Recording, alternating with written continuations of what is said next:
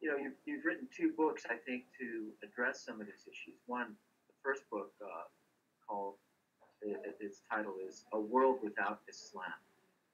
And your main argument is that the conflict between East and West really has little to do with Islam or religion per se, but more to do with regional, political, and even psychological differences between the Middle East and Europe, and that the conflict would have arisen regardless of whether we had Islam or not. But what's your message to Americans as we're dealing with, as you said, now the longest war in American history?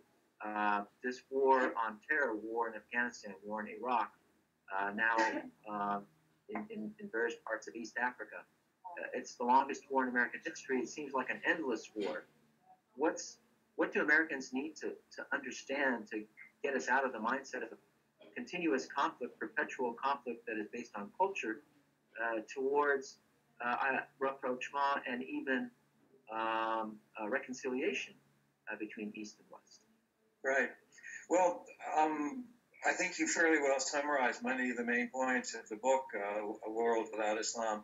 I think the really important thing there is, and you already said it, Salam, is that you don't need Islam to explain almost all of the crises and confrontations between the Middle East and the West today.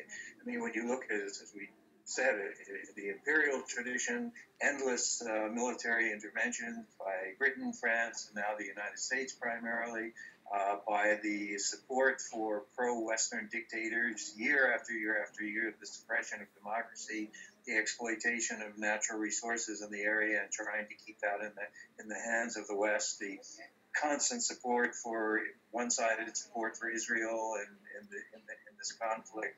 I mean, there are just many, many reasons that have absolutely nothing to do with Islam, and you don't need Islam to explain them. Even in the Palestinian conflict, I mean, which I think people like to think of as a religious kind of thing, if the Jews coming from Europe, the Jews who fled to Palestine from Europe were Muslim or even or Buddhist or whatever, Catholic or whatever, there would still be the same conflict over the land which the Israeli settlers took over and expelled Palestinians who were living there, and the struggle there continues. So it's not just, let's get our history straight. I think it goes beyond that.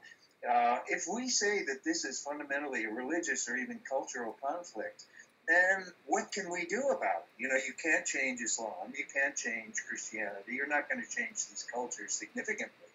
So you're essentially saying it's an impossible situation, and you throw up your hands.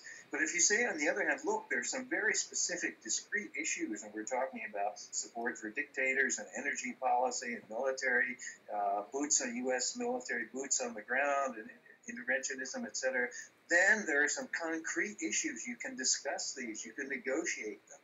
They're understandable to Americans rather than trying to think, oh, well, this is some kind of strange theological difference. I think they're practical issues and they need to be addressed. I think Americans are very fair-minded people by and large, and if they are afforded a chance to hear the real issues on both sides and not just one side, I think they might well support different kind of policies. I mean,